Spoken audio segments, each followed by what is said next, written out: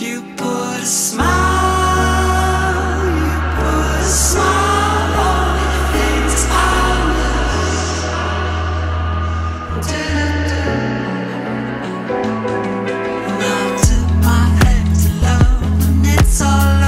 Hello and welcome back to another week in my life. For this video, I'm going to take you guys through what a couple work from home days in my life look like now. It is Monday, the 7th of December.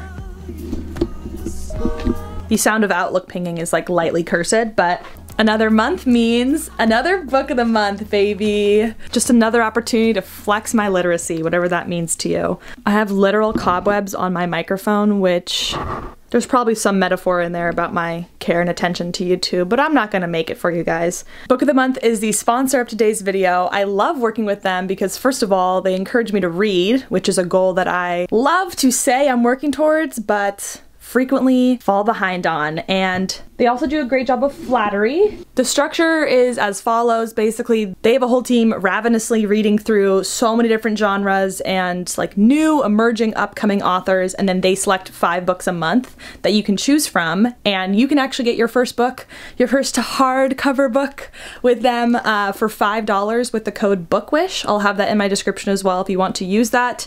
The book I picked out this month is by Danielle Evans. I chose it because it's actually a series of novellas, so it's like short stories into one larger book. I'm looking at one of the books on my bookshelf right now called Monogamy that follows like a very similar style all about monogamy, and I really enjoyed that. Thank you to the folks at Book of the Month for not only perceiving me as someone who reads, but also encouraging me to. So, were you trying to talk to me in the room? No. Someone's knocking on my door a bunch. I was looking for measuring tape. Does Danny's measuring tape in your room? I gave it back to him. Okay.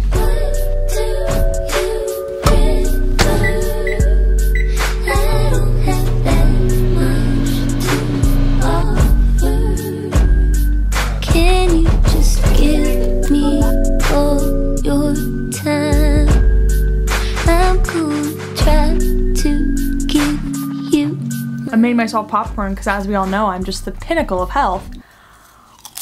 And because they're doing this fun little advent calendar at work. So every day we have like a team call and people do a different little skit or like something fun. And then we get to open up our little gifts. And I haven't been cheating, surprisingly. Today they gave us a little Redbox gift card so we can rent a movie, and then mailed us like a Kirkland Costco bag of popcorn. So I'm really not following what they wanted us to do here, but the popcorn was screaming my name before any sort of movie was. I don't know what I'm gonna rent because almost everything's on streaming these days, so if you guys have ideas of stuff that's like not on streaming and only rentable, let me know.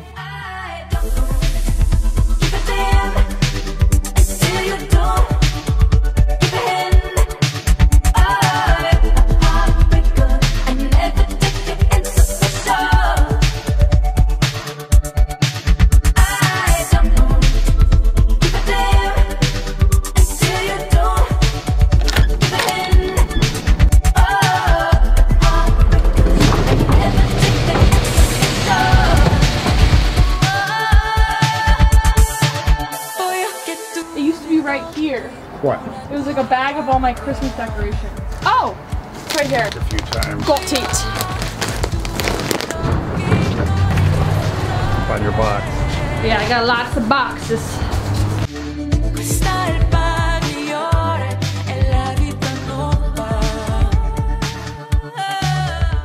Making you guys taller. I am 5'10" and I need a 6-foot tripod to have a flattering downward angle on my face.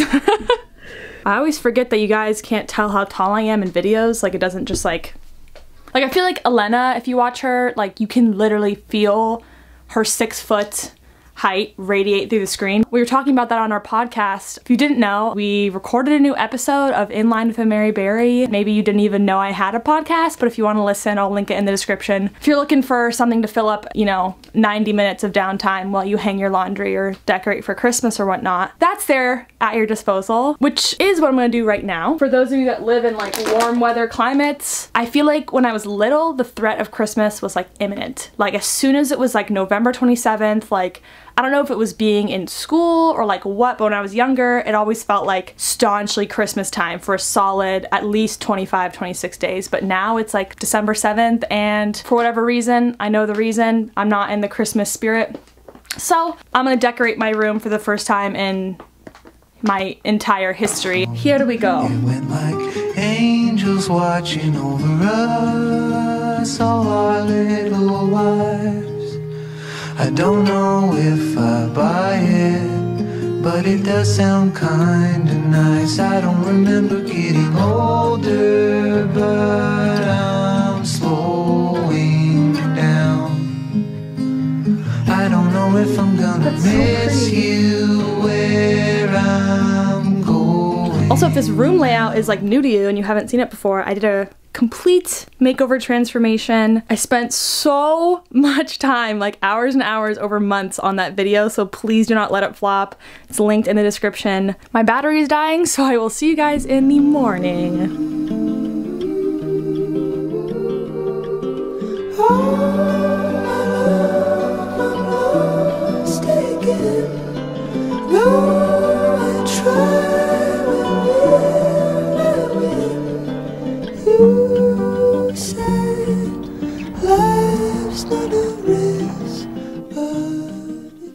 Alright, on a scale of 1 to NDGF, how would you rank me? Rip in jeans, not pictured? Let's just hope that I'm like in the shot whatsoever right now. You know what? I'm actually very happy to be single right now because it leaves me with like a lot more mental acuity to just shitpost on Twitter. I was watching a Cody Co video and he was talking about how he feels like he used to be so much funnier on Twitter, and he timestamped one of his like best tweets in his opinion, and it was like right before he got in a relationship with Kelsey. So I'm like, that checks out. Like my theory checks out. If you guys can list one person who you follow on Twitter that you think is actually funnier or posts more now that they're in a relationship, please defy my theory. Help me workshop this hypothesis.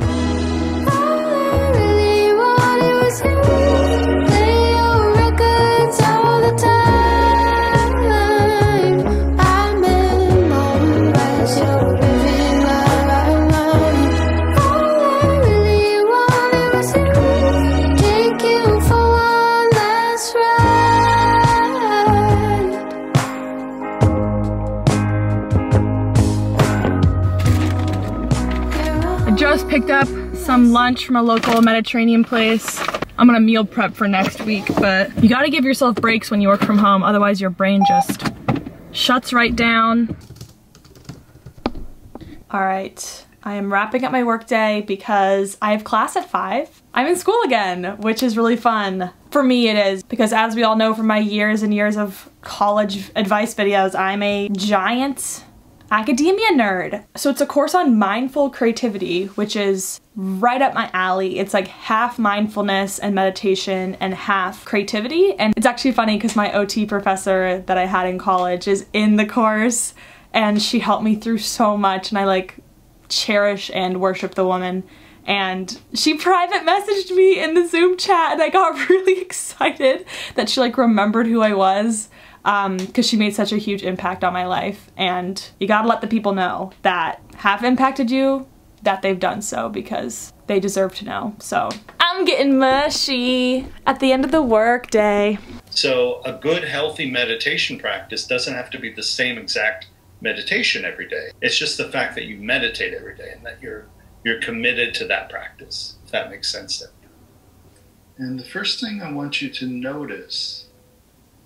All right, so now with the last 10 minutes of class, they give us time to work on a creative practice of our choice. Yours truly picked piano, because my identity for most of my life was like super wrapped up in being a musician. Like that was my like core personality trait, was playing piano and trumpet. And then I graduated college and left the marching band, and that was kind of the death of my musicianship, if that's even a word. But now that I'm back home, I have access to a piano, or really a keyboard. Growing up, I exclusively played classical music. My piano teacher was Russian and studied piano in Russia, so In this little booklet, I have tons of pieces and sonatas and concertos that are all in Russian script. This one's Chopin. I easily could have picked up one of these ancient relics, but growing up I always wanted to play like just pop songs because I have no taste. Like I just want to play like the music that I know, and that's why I loved marching band so much, is because we literally just played like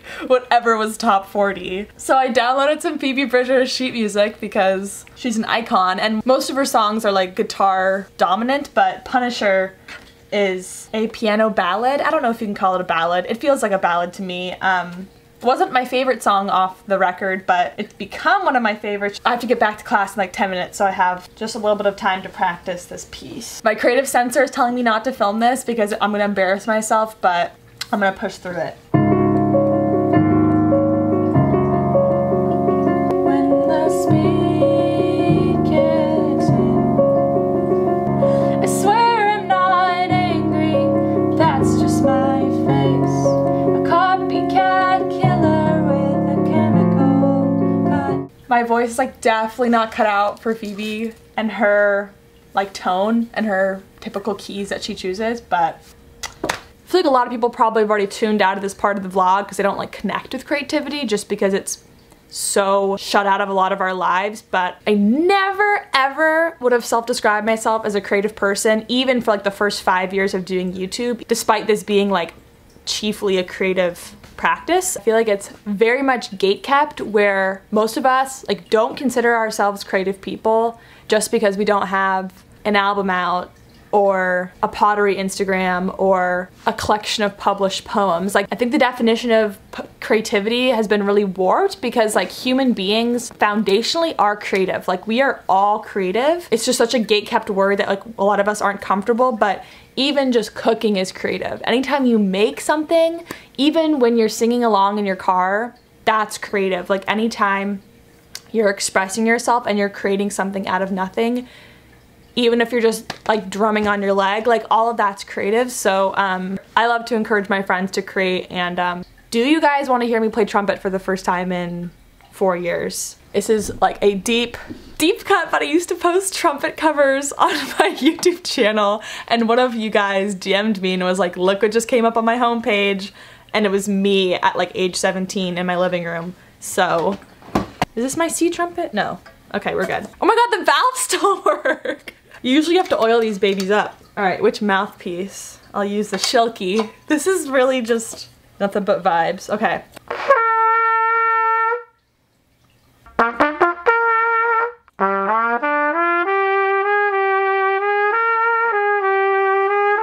Okay. I still got it. My range? Horrible. But can I still buzz and make a sound? Yes, which I didn't think I could, so maybe I'll finish up Punisher and then do a song on trumpet, like some Casey Musgraves song or something. I don't know. Thank you all very much for supporting my mania and watching this far in the video. My goal is to post 5 videos in the month of December, as opposed to my usual like 1 or 2. So if you are subscribed and the algorithm does not do me dirty, you will see me in your subscription box soon. And if you're not subscribed and you want to, I would love it if you supported my channel, gave this video a like, turned on notifications to thwart Susan Majicki's algorithm, and I love you all. Katherout.